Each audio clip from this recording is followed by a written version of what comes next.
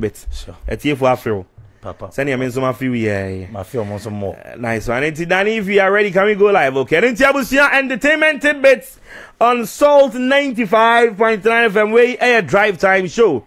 Dollar Fresh MC ewa ha. Na obetimi a join in ewa Facebook. Me ba show over Facebook ah. O search engine no na wako type Salt 95.9 FM. Na afi live video no ewa ho. Share video no like it.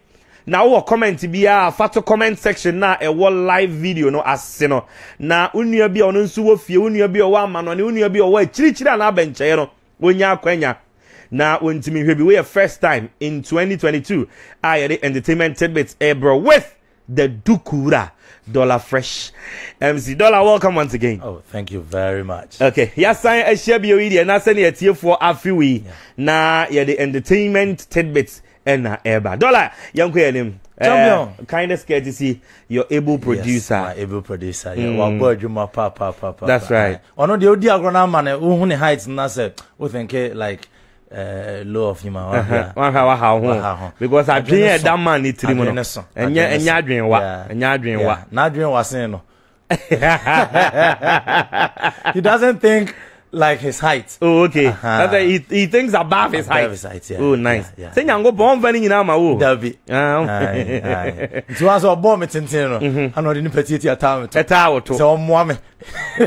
Dani asama dollar kai o so odi ono ane ho atam. Ho atam se ta me nchemu ye no. That tie. Nyame bo wo no. Ai. Bo wo tintin no. Ai. Eno hu so ko fo bi o wadwen be ka. Dabi nyasa. So obebo me. Okay, entertainment tidbits is up next. Yes, champion. Your fear tier for pan and so almost so affirm more. Yeah, champion. I may some nasia. Me de free. From the camp of Bema, American Ghanaian. I have friend of Vic Mensa. Champion, join your Facebook right now. Never have Vic Mensa. Abrante and then who have pay you. Why you gonna new champion? Oh, sir. Yes, Nani answer. I'm on a what's na. Was said British. Swat here and so America mom. Okay. Na Vic Mensa Christmas you mu there. Ye nua be man e be pie mu e wo Ghana mam ha se ya Ghana ha na obedi ni buro nya ni new year nyina.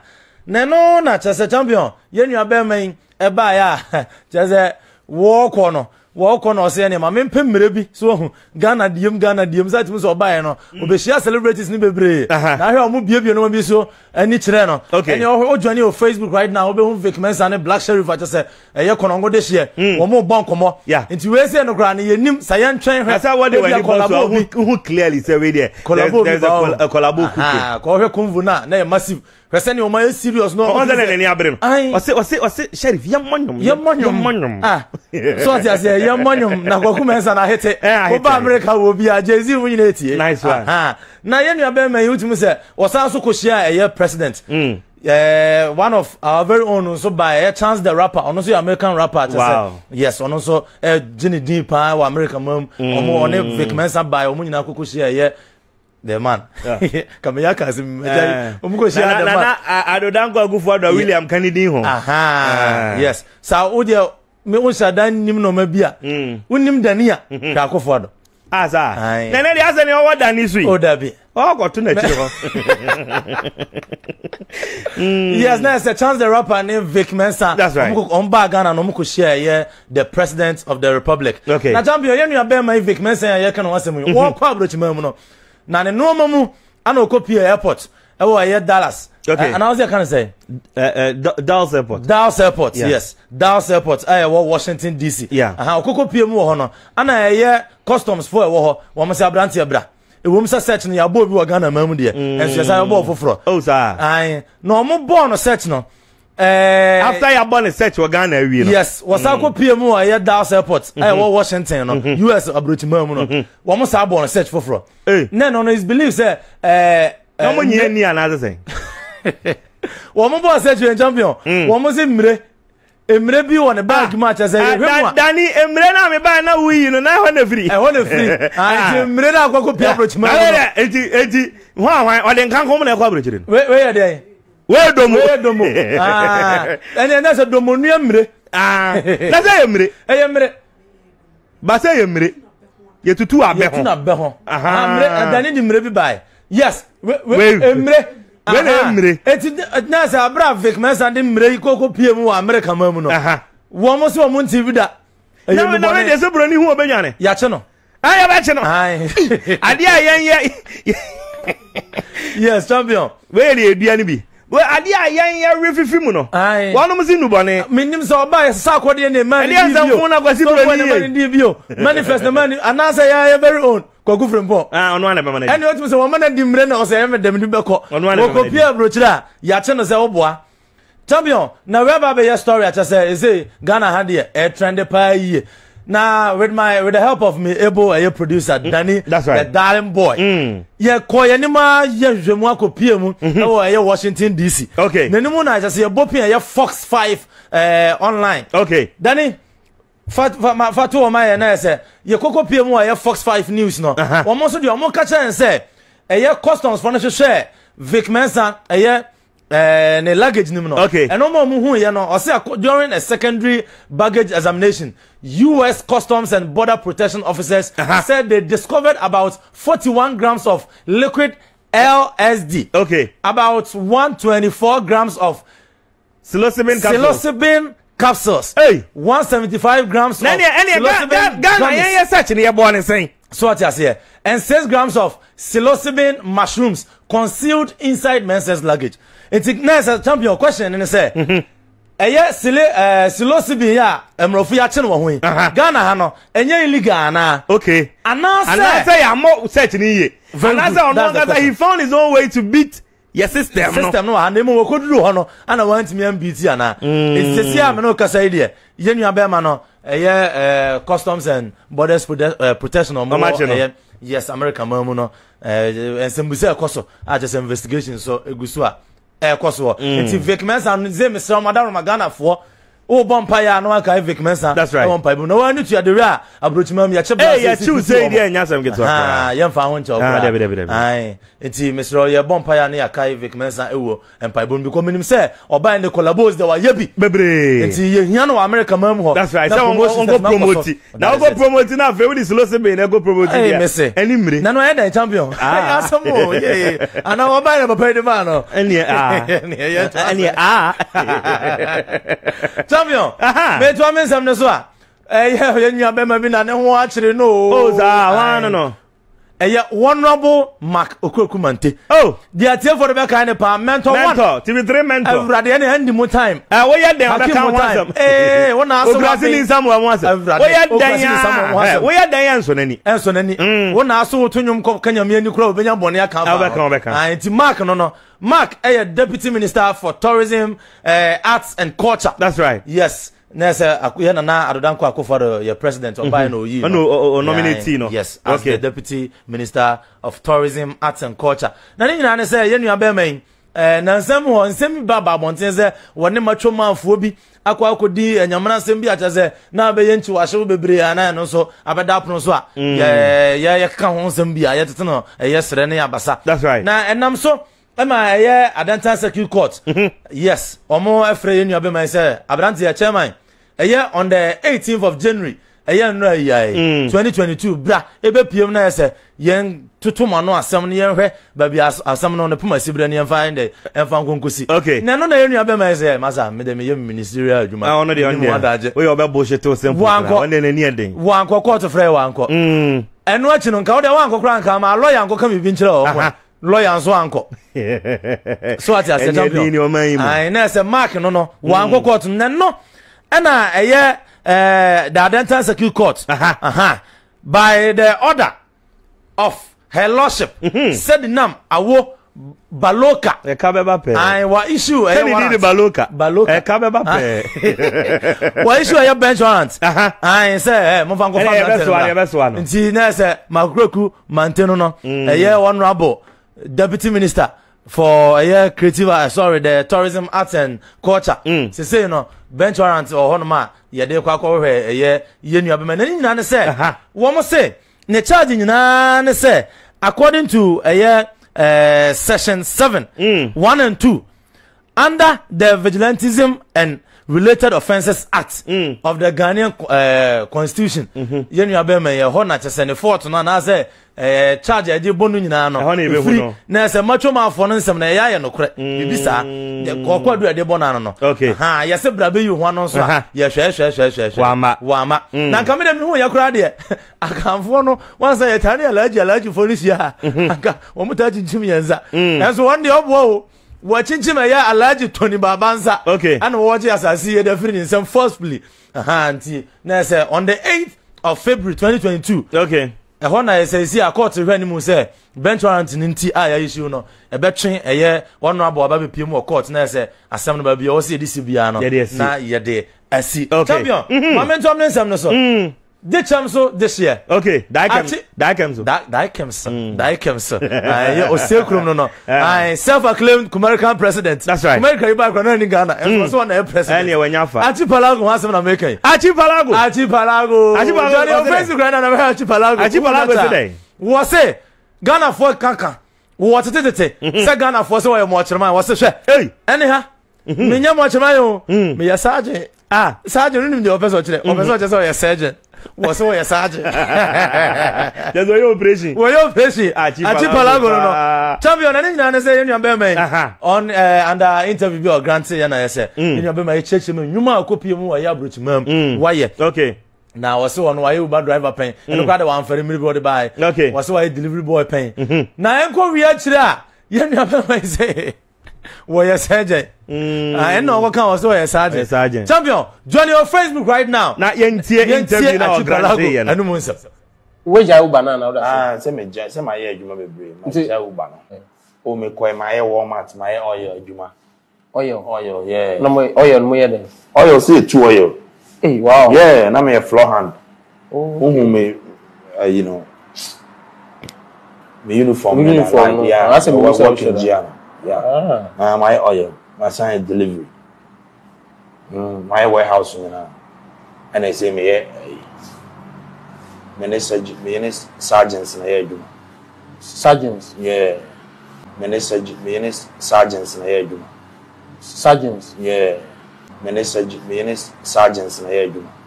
Sergeants? Yeah. Me do my hospital, me healthcare professional. So, let us say, sergeants in here, do. Sergeants? Yeah. Me do my hospital, me healthcare professional. So, let us surgeons. Like we are surgeons? Yeah, surgeon. So say that's what connection school. I say me school no one hu no me dey tama me go school no hu adwuma no kra me ye kra check ansa na me dey ho picture e beto but ye obi awan na onye oboa na say enti bibia me on me private life and that social media asoma beto say me ka no na e dey obi anim dey fa me ho pa dey this is dem person hu na obo yes I won enti go school ye ni na obi anim enti surgery school be na ko oh my course me call sterile processing school. Yeah, me sterile processing technician. Okay, for also me can. What I say, anything can be revealed, but I'm out Ghana for more than so dumb to extend say, or much me no be say I and I may a much mind, me cleaner, and I may a one like so sad. Oh, anything I may put some chill I do my wow. Yeah. About the same almost but okay, in school on answer about much man. Oh, school bang no much man. So when I say I was say how many years now school? School there say 6 months. 6 months. Yeah. School needing the same. School needing. Na school me say sterile processing course no but school needing. Course now obey no. Obey my be class, obey my be online. Online into here no online. It is there's a school needing there. There be online. Oh, matter. Man, don't you be adwin ni agoro sa. Online class so was sent me anka. Hey, asomo achipala. Don't you be adwin ni agoro sa. Hey, health school. No way sergeant. Health professional pa. Okono for 6 months per online. America president. We na da. This guy America. On the sergeants there. On the sergeant, oh sergeant. Champion. Any of them one ti ase emre bi atwam. No ne shatawale di no say oboa. Enya sem ketwa. Ema omontam beti e be ye ntu asho mo be di omo ho atem de kaka ho aba ko se unika president den entina se Achipalago woni ma be onyan sika free a o ya sergeant Achipalago no champion me to amesam ne so titi taxi One day. Taxi driver some baby. One day me say 2022 there. Celebrity crash for the you been jai samaje te fi asem kan Ghana. So no so my kwame nyai because that be on asem for ba. Champion ani nyina ne say America krani oko grant interview bi. Ma oko kan say Aishamudi ebeche niska. Yeah. Iska de beche ne 5 million. Ama no akire che say krofo be ba ahye no ne nsem bebre che say oh when here Aisha na nkasa kran fa papa ne ho anche no. That's right. Na ne nyina ne say Champion says he cannot. Nanya 5 million. And I nanya 500 Ghana cedis. Na 5,000 Ghana cedis. Okay. Na some and chile more them my and say, oh no, or co interview biana, a ne bapeni and a keep records. And I said, before the channel, dear biana and a banner and a keep records of it. Now, no, one year and our auntie year. And during that interview, no can say, Aisha. Man, 500 Ghana cedis. No, say after say, we'll be sending the video of sending a Ghana for see Bashan and Aisha and Angazan fan one channel. No, friend, but say, you know, bay, send or the buyer. No, so Aisha, the over 5,000 a year. And you are someone back. And I got to bomb. And you was second be as on me peck be so. Now me pa a year Aisha show. That's right. Auntie, and no one else say, you know, bear me and I say, yapa pay as I make you 10 or dear chopper and the bread Aisha and Ghana for you and say. Aisha Mudi, man, 5,000 Ghana cedis now, and yet 500 any fast walk. Okay. You go to Samajeti and I said Titi and a taxi driver and you must first place, no. Emra and I hear me interview. Now, I wasn't prepared for that. Okay. Now, it took me by sort of surprise. Okay. Now, usually, say me call baby, I mean, me back in on now he keeps record of those things. And now Fianca would have asked him how much. Okay. Then he would have told me. Inti Enra Obi sending me videos na adapa de kwa. Inti let's say a month for a year. Each hour adapa. That Aisha Modi na de yesuma no. Oh, okay. Enti me frame ban na me chan so Aisha Modi no the can hint na omodi buy no and I say oh 5,000 and I'm so sorry and they say me render apology ma Aisha Modi and a raw suma no the buy enti enra na me frɛ Samike say nanka ewe yanka oh yeah, another show involving me now. Me apologize to Aisha Modi and a raw someone no buy and say I'm sorry. Okay, and this would have created a huge controversy, especially to Nipa now. This kind of someone, yeah, very dangerous. Nessa, oh, what could this kind of yeah. And Papa Nanka sounds no be he papa come patch or what? That's right. Because at the first place, no, they say celebrities need to create Janeba. And they're sending your money quantity. Sabia, appeal for fans. Sabio, Mano, Essis Munaso. Enya onkwana hochire obi a hochire no obi a hochire champion enti ready na say Aisha tie ya that's right ai yesere no titi apart or dia yenya na bibia nka na nipa ehiamoa that's right nipa so na form sanko for we yenchiri champion mama to me so okay one of the most controversial radio presenters Nana Romeo your pamu kidi ni na vevo free in studio ai wasakasa was say one there blasters womo and some ye face nyina ne say afcon yakobo ye emfaso obi amaso a nyame adom $30,000 yi 3 year grofo bi anya was in nyina so bo ne yamfamo anas was ya anas ha dwen papa was why am say Ghana football as a referees no more time because red card you pa champion I'm not red anymore I don't want to talk about sports anymore because I don't want to but for once the red card decision was very harsh champion so referees say pa need the African Cup there Ghanaian referees no man fair to them exactly champion go tie Nana Romeo free bra Anas expose na buy no Ghana your football akofom enu from that time yes from the time Anas expose na buy no Ghana football aba from Ghana ye ne oman bi ahia ne ye bo a referee no hey 50-50 bia we make sure say obedi atia yen because your journalist or Ghana ha na adwuma so be expose referees there dey almost so be kire pa eti Ghana there you a long way to go say Anas wada o they say last time ye bre you a man football na gambling tacha eti whether you like it or not hey mo kan say where's a miss wom ewomu bebre na we say me say ewomu bebre ye omo gisha omo socks ni de bia ewomu bebre me say England kwa referee to me match team bi eche gobo no obo abe no de jubilate ko ewo pa because of support team no but ye had here na na ko ensem bebre na ko ka ko because the football nya gambling na nka champion asema na room you okay media menene nyadwen I don't think Anas expose has anything to do with abysmal performance at Canton. No, champion he wasn't. I mean the guys are just not up to the task. Yeah, we should be truthful to ourselves. Yes, champion and your coach and so I mean some. How can you substitute Isaku as a Fatah when the day you Jordan are you still on the pitch playing? What was the boy doing at the point? Players are not pushy. Omanya kura no munya statistics my shots on target. Omo no pushing. Omo na at that point was saying what are you trying to tell us? Na pins the guy hit bench. And na Romeo when kwari amene when nyaade. The champion me so from be no woni hwe. Once a young for boys no performance in tonchen. Once a won nyaade ni hewie wa kra. E bia de okay o. Fine, team ni nyaade. Ana ye wi omo no. Once a ka ho. Wa hu kro no no. Be from be the champion me na Romeo yaade. We yaade ni ye wi wa he. And na ya ye he Morocco's another match. I think no Egypt ni Equatorial Guinea. Match last minute go ya.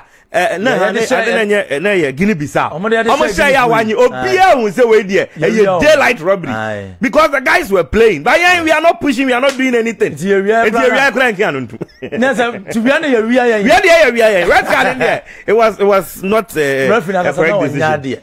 Not just wadia chanson so nti Anas ngbachi na Anas moye sa me yetia wa kasa kuro mu for dia de o yetia ye kuro no so anya bitia o na dia o mo ye dia referee dia no ade me odo na me ka mo ana ye se enshada nya yi no bet referee so anya de wanya de referee no assassin blasters wanya de na what me show the day red card man ka say because born it was a 50-50 ball me dey no the match no uja me na me ye dia me ka say blasters ya dey sin referee no. Oh yes, Ghana. Mubo 10 against 11 and I'm ball. And they say you be Roma 10 against 11. You abu referee na mu Roma, omo ye national anthem na no show ba. Na say you 10 against 11 ko. Okay, dollar yan to us na Pascal for na ready. You know about bi ho aka. Okay. You know bi ho aka. Enyo bia say the controversial one, the Papa woman, and you open the part there. Join your Facebook right now. Fiashwas nigga. Sabio, ne papa. Oh, ne papa frame. Odaya wan sorry. We frame. Afia papa ni. Afia papa ni. Oseno papa. Sadi we mo friend say Mark bi na do ma ha no. Tribal marks? No, are you now answer winyina answer now beda wa line bi no. Minim sa line e dimple na minim ba sa line ni minim ni. Okay. Once out here, Afia so de no he papa there. Even facially crowd almost was a resemblance no. Yeah. Ne papa ni. Oh, Afia se ne papa. Enche bi Afia se ne papa. Nyasa papa yi anka sabio wonyin se Afia ma me no ka se nyo no a. Anka le ke clear. Anka ko tina bono. Ke clear. Goni reka. Oni ko ni reka. Yenu aba enche bia no de beto abonten se yenim sa no odi agro sa na o ye serious o se ne papa yi ne ho mfa no no hia ska de ahwe ne papa e ma Ghana 42 ne sere ne abasa omo beso omo na omo edo no kan omo de omo no ho ye omo hin so kan omo de ne nam so ma che se se no de sabio nyame adom ne papa no wanya free wato ne nsa afre no wato ne nsa afre ya afia amuzo owo ye nipa mfa so sanity sana omoka wunya nyini ka ono no so gwa nyame adom nyini ka enti some of celebrities no omo message na say condolences a omo de send e afia so on social media no enti sa ho ye Gloria Safo obekan bi o say oh my condolences afia God knows best mo chance de ne de buy yes abeku Santana so bekan ne de Saligali so be kan ne de they are forcing mu nyina enso e de omo de buy nana Hey, Nana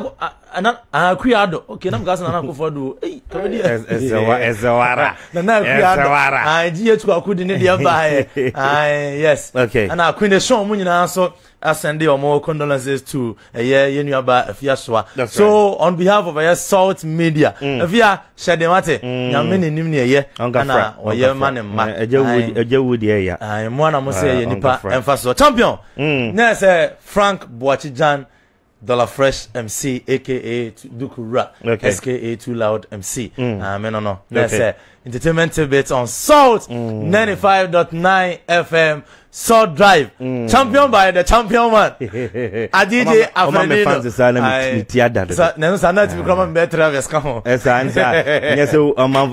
Yes, man, so chief, we are waiting now. One winner, Mia. Champion, that's my first. That's PSC pan strong cost pan from my Danny, the darling boy. Wonderful guy, very wonderful guy. Danny, I owe you one, okay? And I'm no baby, Miss Rukra. And then Miss Rukra, any problem? I'll get you sorted, man. Thank you. Okay, I didn't see I was here $4 Fresh MC and I the entertainment tidbits at the buy. Live on Facebook, the DAC Nyankopon, a Yadoma sign at the Yanka. Facebook, mo joining in I Kase Nyankopon when Shamo Pa. Okay.